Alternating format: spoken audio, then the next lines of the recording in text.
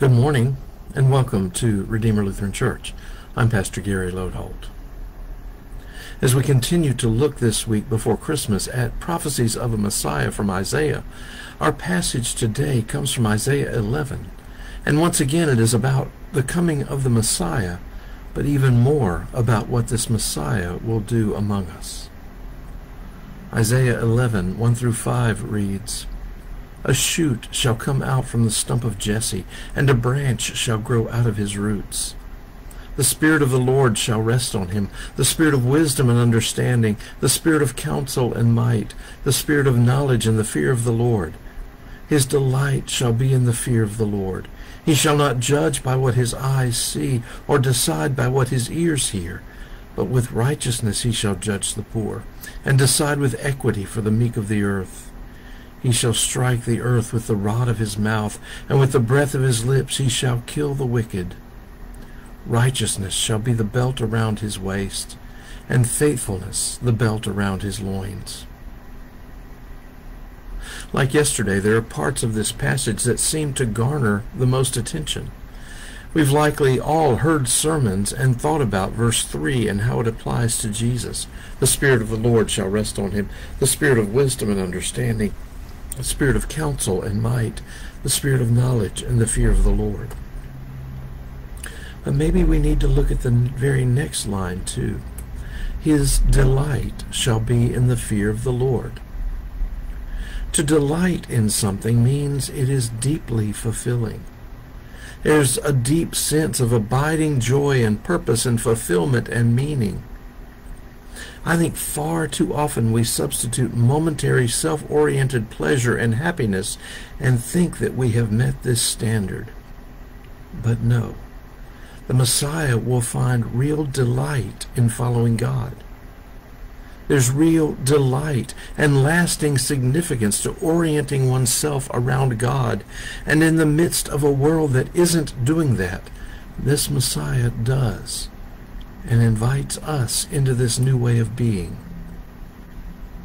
Perhaps that's a gift at Christmas we hadn't considered before. But there's something else here I think we often overlook too, right at the beginning. A shoot shall come out of the stump of Jesse, it says. And maybe we've thought that meant that the Messiah would be a descendant of David, like other scriptures prophesy. You see, Jesse was David's father, so that's just a poetic way to say that the Messiah will come from David's line, and indeed, Jesus does fulfill this. But I want us to consider the other part of that part about a shoot coming out of a stump. It's a powerful image. We often perceive stumps as lifeless, dead things. What once was a thriving tree has been cut down, and all that remains is this dead stump. But the prophecy is that new life bursts forth from what looked to be dead. The image means that into a world that has come to a dead end, in a lifeless, no hope, no future world, God brings about new life, new hope, and a new future. In our backyard, we have this bush that came up, we thought.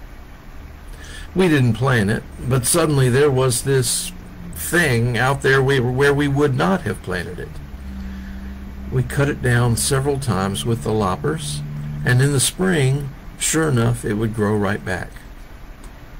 We stared at it, mystified. One year we just got busy and never got around to cutting it down, so it grew bigger. The next year was busy too, and one thing led to another, and before we knew it, there were a few years that we hadn't cut it down. We don't have a bush in our yard.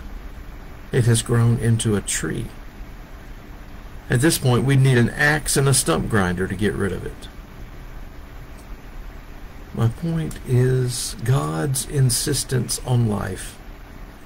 Right in my backyard, new life came from a dead stump repeatedly. And when we look around at our world, things may seem old and dead and going nowhere. Then God speaks. A feed trough with a baby in a stable in a small backwoods Bethlehem with a king who is doing everything he can to kill this child is a pretty dead stump. From there, the shoot bursts to life for us. Thanks for watching, and remember to let this day belong to God.